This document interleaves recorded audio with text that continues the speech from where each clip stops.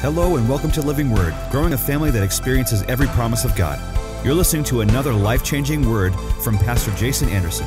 For more information, visit our website at livingwordonline.com.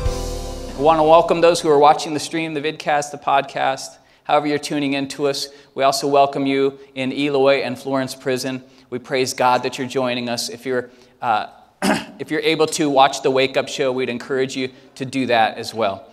Father God, I thank you and praise you, Lord, for this morning. I ask, Lord, that you bless this time. That you open up our hearts to receive your word, which is bread. It's the bread of life.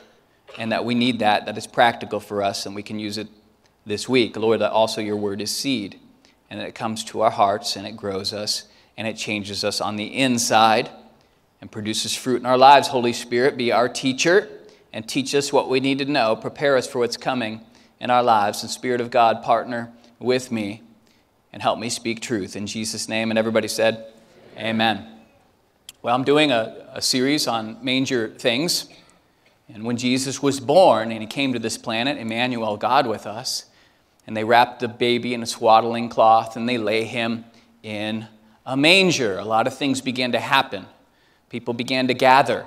Jesus is a gatherer, and he says, if I be lifted up, I will draw all men unto me. So here's Jesus, stars are leading, angels are singing, and are drawing people to Christ. And so wise men, magi, are traveling from the east. They traveled as much as a year or 2 years to get to him. We've got shepherds who are traveling to see the baby Jesus. And so Jesus is on the ground in body form, right? He's hit the planet now in the flesh, and everything in life's about to change. And the angels are singing peace on earth and goodwill to man. Why? Because the Prince of Peace just showed up and a new covenant has arrived. Now, I want to talk to you about today a meeting with Jesus, right? We're going to have a come to Jesus meeting today. And there's a story in Genesis chapter 14, right after Abraham has defeated these 4 kings and rescued his family, which we talked about last week, and you can watch that last week if you missed it. He comes back and he runs into a priest. The Bible says that the Melchizedek, the king of Salem and high priest of God, Most High, he's the high priest, shows up to meet with Abraham. We find out in Hebrews chapter 7 that this Melchizedek is a picture of Christ. And when he meets with Abraham, he has 3 things on his agenda that he'd like to cover with Abraham in the meeting. And it's the same for you and I, that when we meet with Jesus, he's with us all the time. How many know he's with you all the time? Yes. But then there's times when we have a meeting. Yes. Okay, so I'm with my brother and I, we work together. We both pastor this church. I love working with my brother. And I'm with him all the time sometimes. But sometimes, did that come out funny? I didn't mean that to. I apologize. Can we erase that? I love my brother. He's my best friend. Sometimes we have to have a meeting, though, and it's different. Hey, Tuesday we're going to have a lunch meeting, and we have an agenda. When I was in Africa, I was with Brother Benjamin Kamanapali all the time, like 24/7 while I was there. The 10 days that I was there, I was with him 24/7, okay? So I was with him all the time, but then, Brother Jason, I would like to have lunch with you tomorrow. Well, we have lunch we're having breakfast, lunch, and dinner, and I would like to speak to you about a great number of things. So what was he saying is we're going to have a meeting. So this is different than what we've been doing. We've been chatting, but now we're going to have a meeting. And so, Brother Jason, I'm so glad that you're here. And he had an agenda. These are the things that I would like to. I had an agenda too. There's some things I'd like to discuss with you because here's the fact, right? We were trying to drive to a church on Sunday out in the middle of nowhere, an hour and a half drive down a muddy road because it was the rainy time, which it's always raining there. So I guess every season's the rainy season there. And we got stuck in the mud and I couldn't go. And so we weren't able to go. We were able to go, but we were like an hour and a half behind schedule because we had to dig ourselves out of the mud. Okay, and it was a 4-wheel drive van, but it wouldn't, because it's so bad, we slipped down into the ditch, and it's this long whole story. And I said to Brother Benjamin, look, you need a 4-wheel drive. If you're going to manage us building 10 to 20 churches and schools out here, how are you going to manage this project and be out on the site every day if you can't drive there? So I had it on my agenda. You need a 4-wheel drive car. I do not have the ability to do that. I said, well, I'm going to pray, and some businessman back in Arizona, some businessman or woman is going to buy you a four-wheel drive car so that you can do the work of the Lord. So by the way, if you're in this house right now and God moves on your heart, we need about $15,000 to buy this man a four-wheel drive car so he can do the ministry of God. Somebody say amen. You're like, well, that ain't me. So he has his agenda, I have my agenda, and we're going through our agenda to get some stuff done in the meeting. Jesus, in the same way, has an agenda for you in the meeting, that when he meets with you. And so he meets with Abraham, and we see his agenda. These are the three things on his mind that he wants to get out, or he wants to go over with you while he's with you. So he meets with Abraham. Let's look at it now in Genesis chapter 14. Then Melchizedek, I'm using the ancient Hebrew, the way I'm pronouncing it, it means king of righteousness. Melchizedek, king of Salem, brought out bread and wine. He was priest of God Most High. So first thing he did, he brought out bread and wine. Second thing he did, and he blessed him. Second thing Jesus wants to do when he meets with you is he wants to bless you. Somebody say amen. And he blessed him and said, blessed be, no, go back up. Wait, where am I? Yeah. Blessed be God Most High, possessor of heaven and earth. Next verse. And blessed be God Most High, who has delivered your enemies into your hand. And he gave him a tithe of all. Now, the book of Hebrews says it a little bit different, because Hebrews is, in the New Testament, it draws out some revelation that was happening in this Old Testament meeting.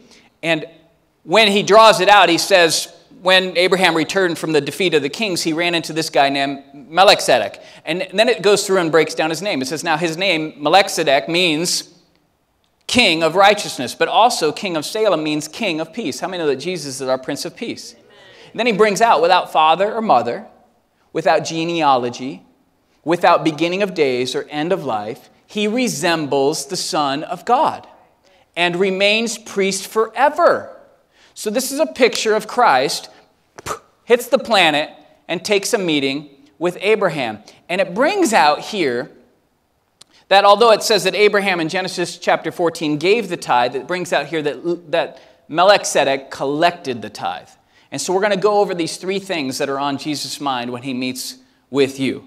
He wants to bring you bread and wine. Okay, he wants to bless you. And he wants to collect the tithe. And this is your meeting with Jesus this morning. You came into God's house, and he's taking a meeting with you. And the first thing I want to draw out then is he brings him bread and wine. Okay, so the bread and wine, when you come into God's house and you take a meeting with Jesus, what's the first thing that he's doing? It says that he returned from having defeated the kings, and Melchizedek brought out bread and wine. Right? Who brought the food? See, God's creating or preparing a banqueting table in the presence of your enemies. Right? He's going to feed you. And what does that mean? Now, you're not among enemies in here, but the whole world is filled with people who don't like us, who don't like you. I don't know why they don't like you, and I don't know why they don't like me, because I'm nice. But sometimes people don't like you. And they didn't like Jesus, and he was full of love. Somebody say amen. Well, people don't like you, you must have a problem. Jesus didn't have no problem. They didn't like him at all. That's right. The closer you get to loving God's way, the more people are not going to like you. Amen. But then God gave you favor. Somebody say amen. And so all kinds of wonderful people are going to like you. Okay. And so he brings out bread and wine. Who prepared this meal? He did. He did the work. Jesus brought out what did he say? He said, come and get some bread without cost. All who have no money, come and buy wine and milk without cost. Why? He doesn't want your cost. He doesn't need you to pay for it. He doesn't need you to prepare it. He doesn't need you to do any work at all. He just wants you to sit down. And you just got back from defeating the kings over the last 6 days. I don't know who the kings are, but you just got back from a battle. How many know that Monday through Saturday can be a battle in your life? It can be trouble. There can be stuff like you saw stuff you didn't need to see. You fought with people you shouldn't have fought with. You did stuff you shouldn't have done. You said things you shouldn't have said. You got other people say stuff about you that hurts you. You got your feelings hurt. You were in the battle, man. You were in the fight. Maybe you were taking some territory. Maybe you were fighting and quoting scripture, and you were standing against the wiles of the enemy, and he was shooting all his fiery darts. How many know he just likes to fire darts at you sometimes? You're just dodging. You're like the Matrix. You're like, whoo.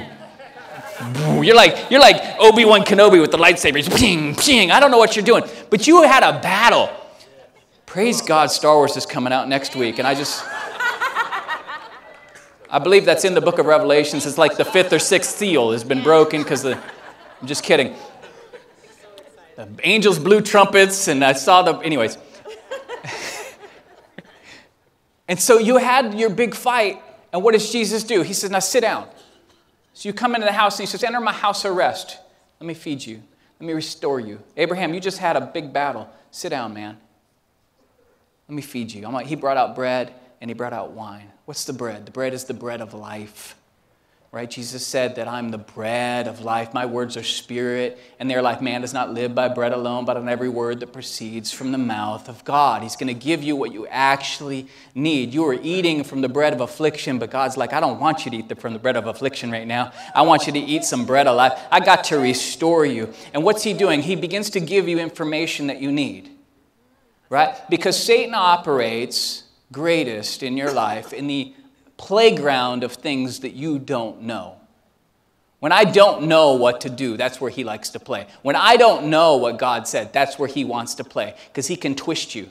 He can get, I think I kind of know a scripture, and then if you just kind of know it, man, he'll mess it up, because he'll even use scripture to twist you all up and knock you down.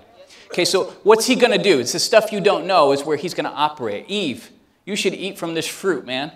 But God said, he's like, did God really say? Wow, she didn't hear God say, she heard Adam say. Adam told me what God said. And man, that man is wrong about everything. He can't remember how to tie his shoes. He didn't even have shoes. Right? So how is he going to tell me what God said? So she starts to doubt what God said. So Satan wants to play in the playground of what you don't know. And God's trying to get you information that you need. And so the Bible says in Hebrews chapter 9 and verse 15 that we have a high priest who is the mediator between God and man, but he is the mediator of a new covenant. Say new covenant. He's not mediating an old covenant. The Spirit of God is not talking to you about an old covenant.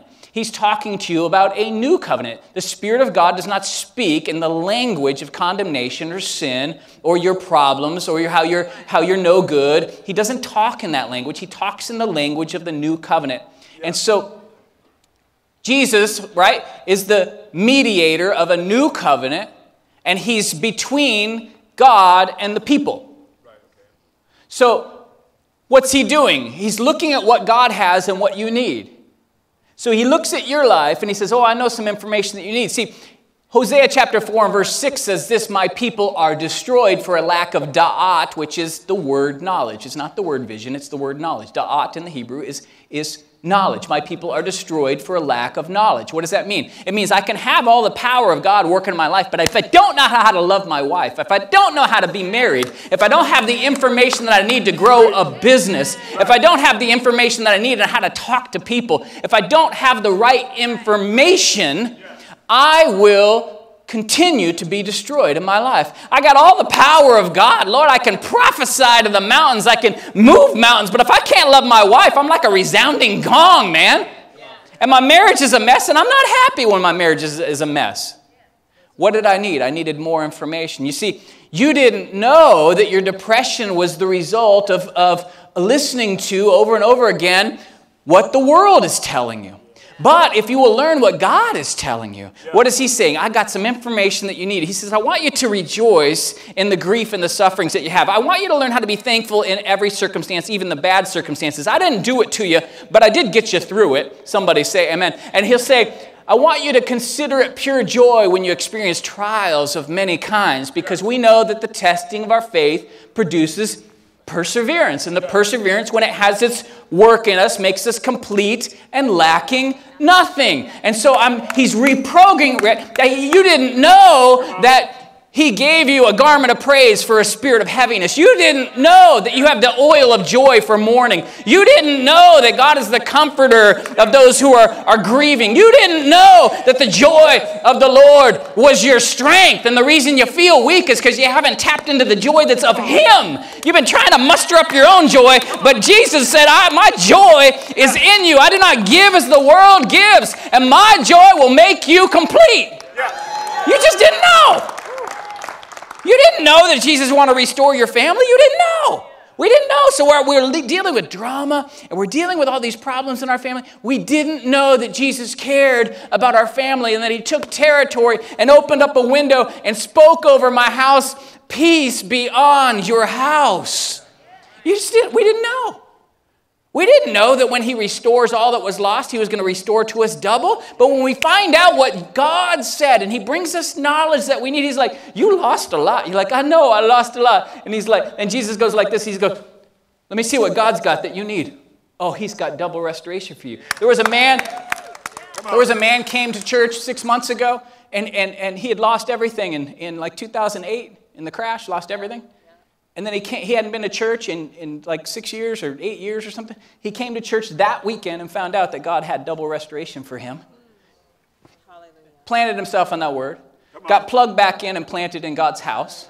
Kept coming to church. Yes. And within 6 months, God had restored double everything he had lost.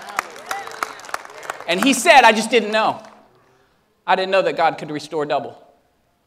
So Satan's operating in an environment of our ignorance, in the playground of the things that we don't know and the things that we buy into from the world. We think that the world's message has more weight or more knowledge, or you had some teacher at MCC who taught you world religion, who told you that God's bad and Christianity doesn't work, and you bought a message that was a lie from the pit of hell.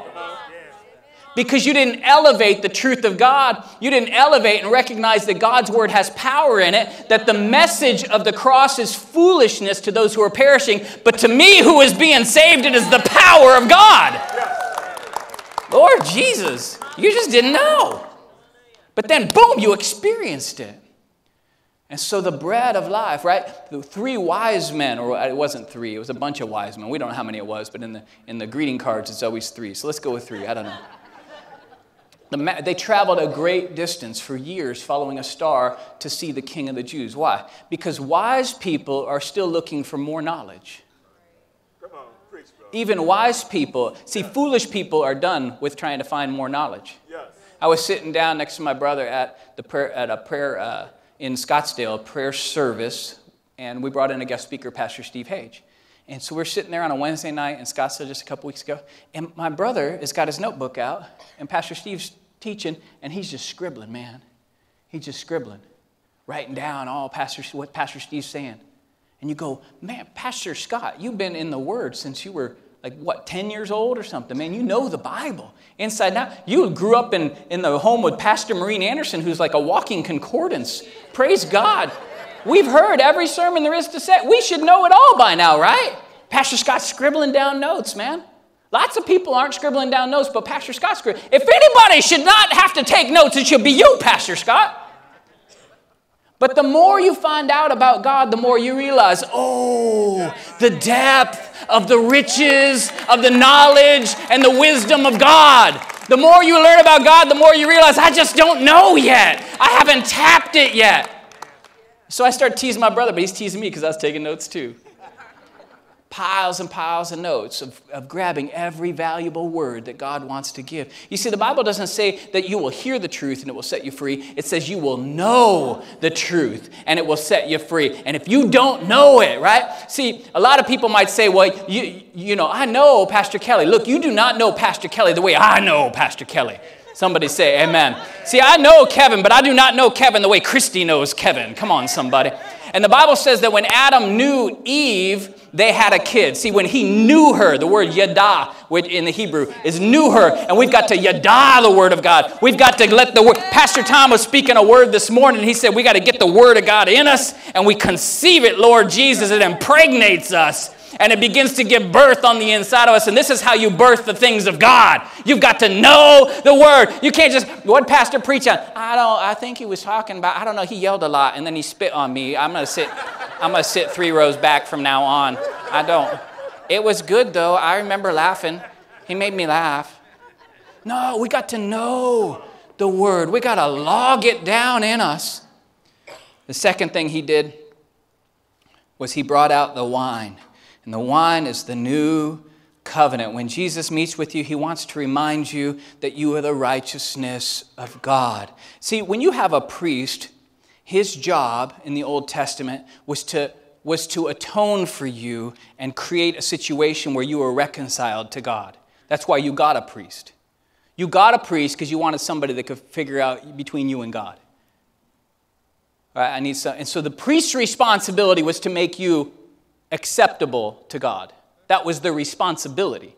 So the Levitical priesthood, they would offer their blood of goats and the blood of bulls, and they would go before the mercy seat. The high priest would enter into the most holy place and offer sacrifices to atone for the sins of the people and to make them acceptable before God. That was his job. But the Bible says that the blood of goats and bulls in Hebrews chapter 9 were not able to forgive the sins of the people. But now we have a high priest who has cleansed us. Somebody say amen. So Jesus, listen to me now, his job, the wine represents the new covenant. Remember Jesus said, this is the cup of a new covenant, the forgiveness of sins. So this is the wine, and he held up the wine. It's his blood. And so his job is to reconcile you to God. That's his job, not your job. It's his job. He's your high priest. It's his job to reconcile you to God. You can't reconcile yourself to God, but he can do it. And what's he going to do? Make God a sinner so that you can be reconciled to him? No, he can't make God a sinner, so he has to make you righteous. But it's his job to make you righteous. Yes. Therefore, he was able to save completely those who came to God through him. Put it up there, Hebrews chapter something or other. Hebrews chapter. Where is it? 7:25. Therefore, he is able. Who is able? He is able. Is he able? Yeah, to save completely. How much? Those who come to God through him. Or it says in the book of 1 Corinthians chapter 1 that he will keep you firm until the very end. Who will keep you firm until the end? Jesus. Who will do it? You? You're going to do it? You're going to keep yourself firm till the end? Well, you got born again, but now you got to keep yourself, man. Got to keep yourself holy. No. He's going to keep you holy. Is he able to do it? Yeah, he's able to save completely. Therefore, he will keep you firm until the end so that you will be found blameless on the last day. Is it there? Blameless on the day of our Lord. You'll be found blameless. Who's going to make sure you're found blameless? Oh, say it like you mean it, church. Come on. Who's going to make sure? You can't make sure that you're going to be found blameless on the day of the Lord, but he can. Who's responsible to keep you? Through, the Bible says in Hebrews chapter 9 or something, through one sacrifice, he has made us perfect forever. Through one sacrifice, he died once. The blood of goats and bulls couldn't do it. And they had to do it all the time to try and atone for the sins of man. But Jesus, man, he's just like, boom, through the one sacrifice, he has made perfect forever those, I'm one of those, come on somebody, who are being made holy. Is that you? Who made you perfect? Is it forever? Forever is how long? Forever. The Bible says in Romans chapter 3 that God demonstrates his righteousness so as to be just and the one who justifies those who have faith in Jesus. So who justifies? God is just, but he's the one who justifies. You didn't justify yourself. He justified you. You are not a sinner. You're the righteousness of God. This is the new covenant. He's trying to bring it to you. Why? What's Jesus doing? He's saying, I'm responsible to make sure you're reconciled to God, so I'm going to make you righteous. I'm going to do it through my blood. I'm going to do it through my sacrifice. I'm going to do all the work for you. Sit down. Sit down. Oh, I'm such a sinner. You're forgiven. Blessed is the man whose sin the Lord will never count against him. Well, he's still counting mine. No, he is not. He lost his calculator when it came to sin. All he sees in you is the good things that Jesus put on the inside of you. You are hidden in Christ, born of an incorruptible seed. You can't corrupt incorruptible seed. And he is a priest forever. And so he brings out the wine, the new covenant, and he's doing that for us this morning. He is responsible to do the work. Next thing he does is he blesses Abraham. In Hebrews chapter 7 and verse 6 says, "This man, however, did not trace his descent from Levi. He wasn't of the law priesthood. He was before the law as Melchizedek. 430 years before the law is when he did this. Then the law came and established a new priesthood under Levi. But when Jesus came, he established the priesthood that God promised him in Psalms 110, when God said, 'I have sworn and will not change my mind. I have made you a priest forever in the order of Melchizedek.'" So the Levitical priesthood had nothing to do with Christ's priesthood. Nothing. And the priest administers the law. But the Bible says in Hebrews chapter 8 that when there's a change of the priesthood, Hebrews chapter 7, that when there's a change in the priesthood, that the law must also change. So Jesus didn't come to administer the old Levitical law, but he came, remember, he was the first priest and he was our last priest. He's our Alpha and he's our Omega. He is outside of that law. Even though he lived it and fulfilled it, he does not administer it to us. That's not the high priest he is. Okay, so it says he did not trace his descent from Levi, yet he collected a tenth from Abraham and blessed him who had the promises. I love how it says this phrase, he blessed him who had the promises. All right, there's something deep here. I'm going to share it in 3 minutes. And then I got another 3 minutes to share the next part.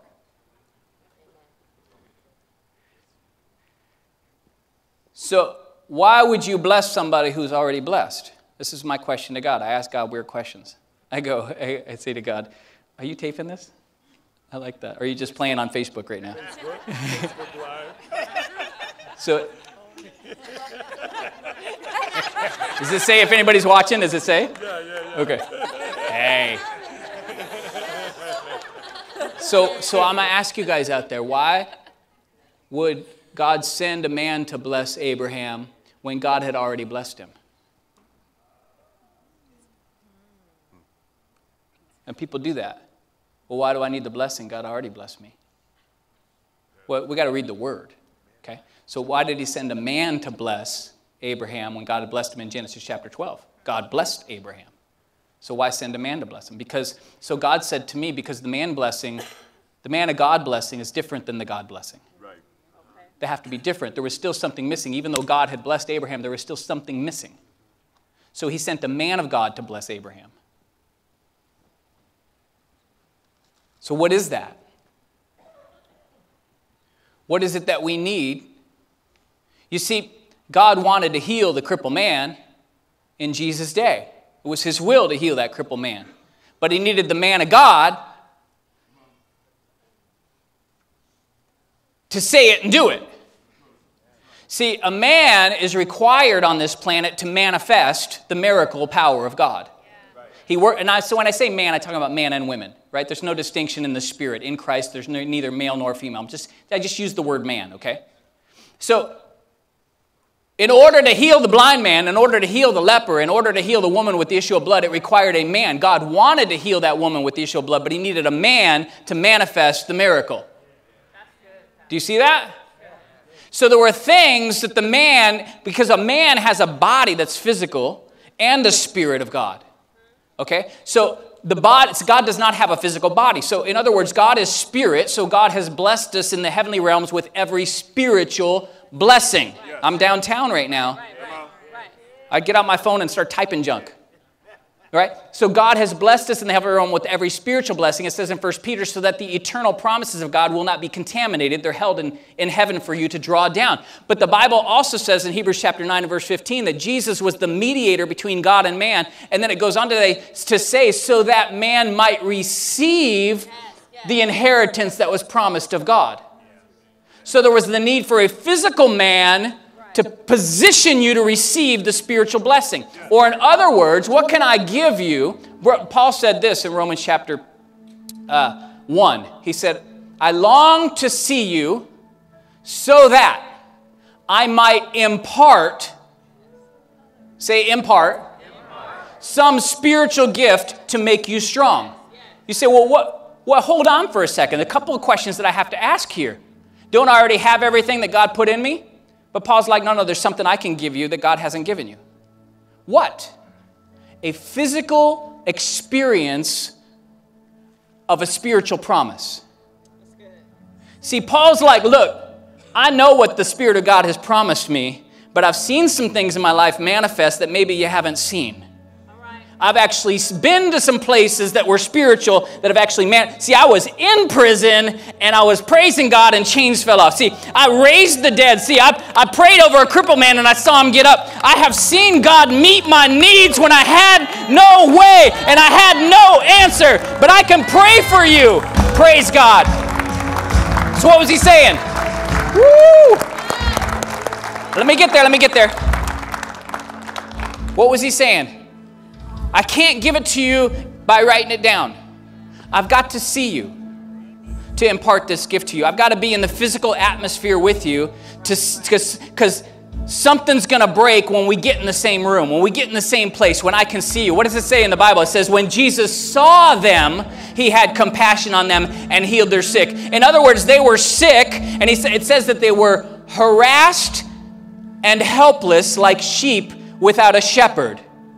But when he saw them, he was able to impart to them the healing that they needed. They needed healing, but until he got there and in their atmosphere, he couldn't move.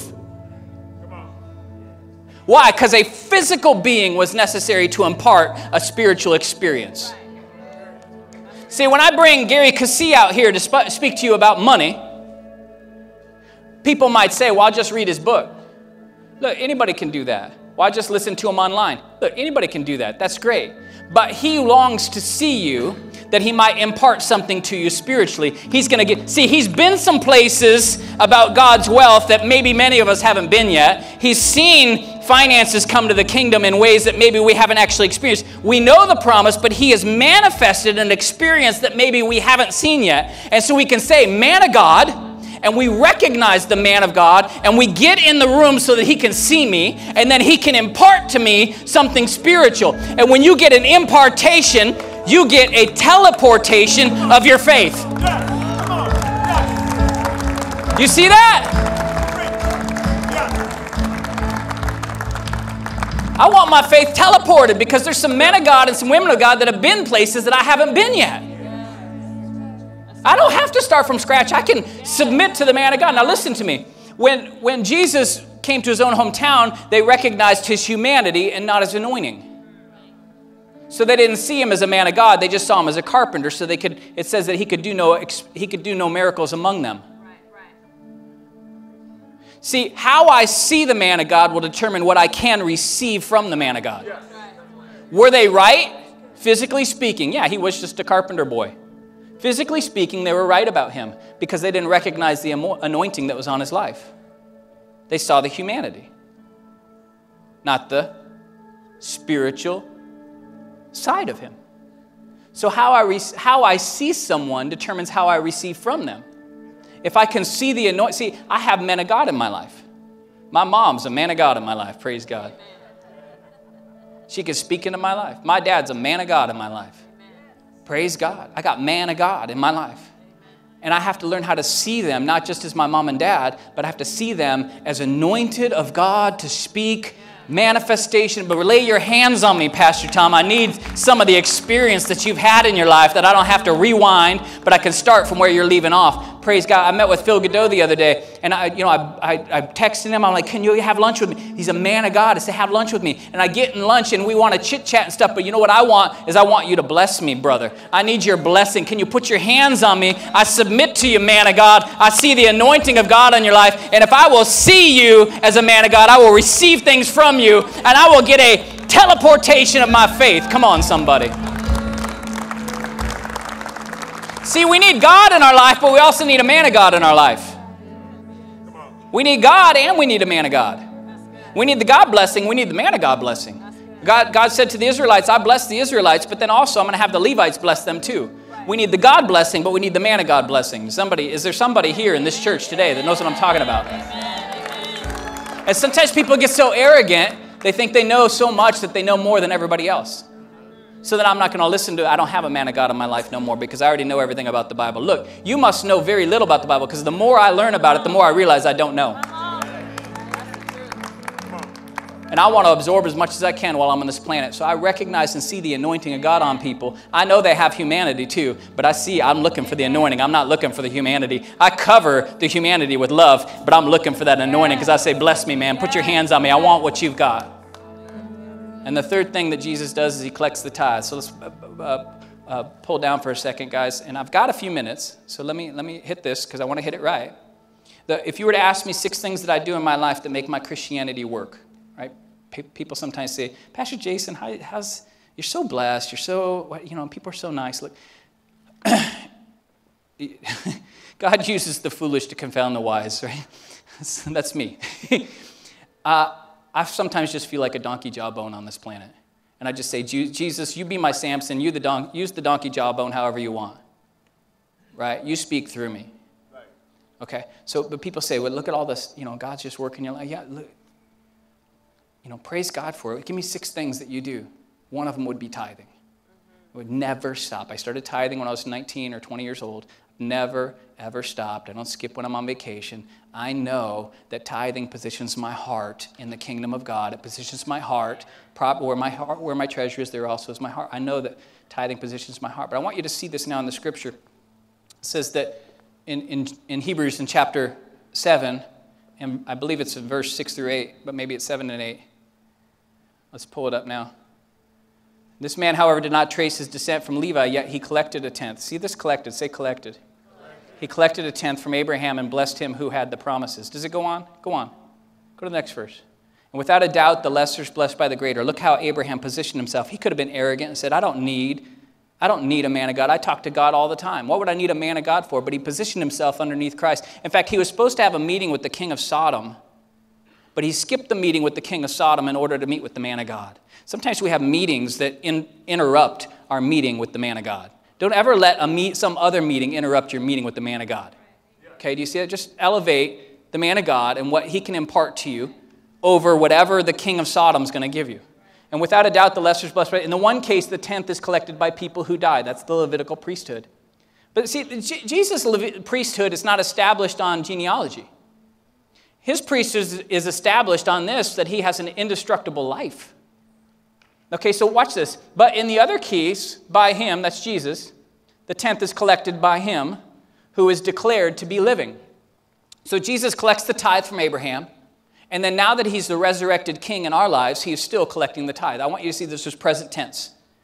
He is collecting the tithe by him who is living. So when he meets with us, he's still collecting the tithe, right? He comes to you and he says, check this out. There's information that God has that you don't have. Let me get it to you. Boom. Where he's reconciling things. He says, you don't think you're righteous, but you are righteous. Let me make you righteous. I will make sure that you're the justified. Okay, I'm going to make sure that you're holy. I'm going to elevate you so that you're reconciled to God. You're the righteous of God. You're a saint. So boom, he puts you up there. He says, let me bless you. Let me look at, there's stuff that you need that God has. Can I get this into your life? I'm going to manifest something from the spiritual into the physical for you. You need that. Let me get it for you from God. And then he looks at you and he says, you have something that's God's. Now let me collect that from you. You see what he's doing? He's reconciling us.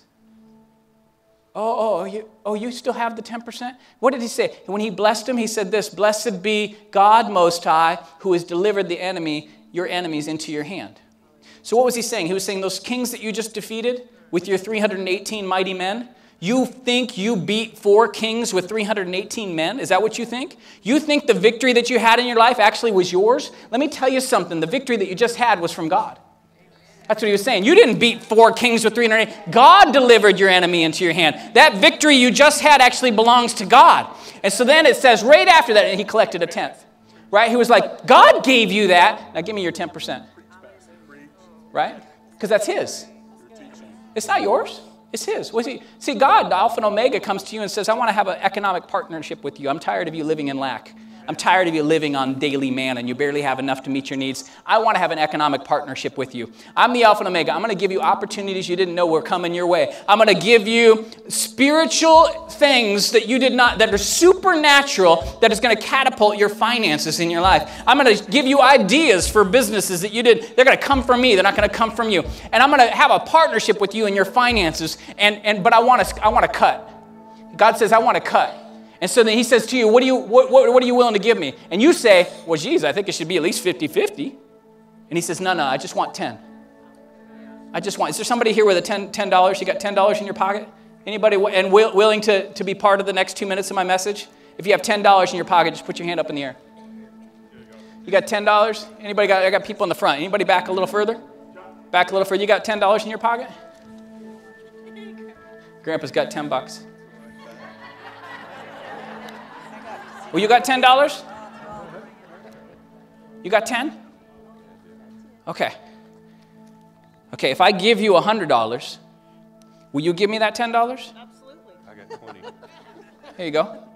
Now, just so you know, church, that's my $100. I got that out of the ATM yesterday. And she gave me her $10. Now, why is it we're willing, now listen to me. Why is it we're willing to trust a man when God says the same thing to you and we say, no way? You trust me? You trust me more than God, really, with your money? No wonder you keep getting the wrong financial outcome. It's because you trust me more than you trust God when it comes to your money. Oh, give the Lord some praise. Father God, I thank you and praise you, Lord, for this word that you've given us today. I thank you, Lord, that you minister this to us, Lord, that it's your desire to bring us bread and wine. It's your desire to bring us the blessing. And that, Lord, we might be faithful with all that you've given us to return that 10% back to you in Jesus' name. And Lord, there's no condemnation for those people who have been here, who have been struggling to give that 10th. Lord, I know that you intercede, Father God, that you're the mediator. And Lord, that, Father God, that you would be the strength on the inside of them. Father God, that you would bring the resource and the victory to make it possible. And Lord, that you would be the faith on the inside of them. That they would just have the resolve to trust you and to step out of that boat out under the water and make it happen. And we know, Lord, that you meet all of our needs according to your riches and glory. In Jesus' name, everybody said, amen. Woo! We hope you enjoyed today. Thank you for watching. Oh, it was incredible. Yeah, it's so Give me another point. I want more. I want uno más.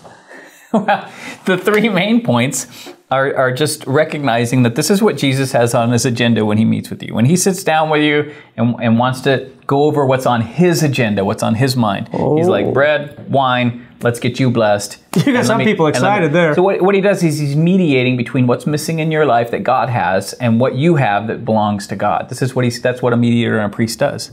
Wow. Hey, we're going to continue the conversation on our daily Bible study. Wake up every single morning, Monday through Friday. Got a scripture, got a great word. We have a whole lot of fun. Yeah. But what's great for us is we get to continue the conversation. Yeah. So we can take this message and go a whole lot deeper. So if you want to subscribe, we send you a little text every day. We'll see you every morning. Also, hey, you've been blessed today. My daddy always said when you get blessed, make sure you're blessing back. And of course, your tithe always goes to your local church, but then over and above that, give an offering so that we can continue to bring this message all over the world. And so we need you. When you give, attach faith to that gift. Right. The other day I've been praying to try and sell a truck. I buy and sell cars a little bit on the side.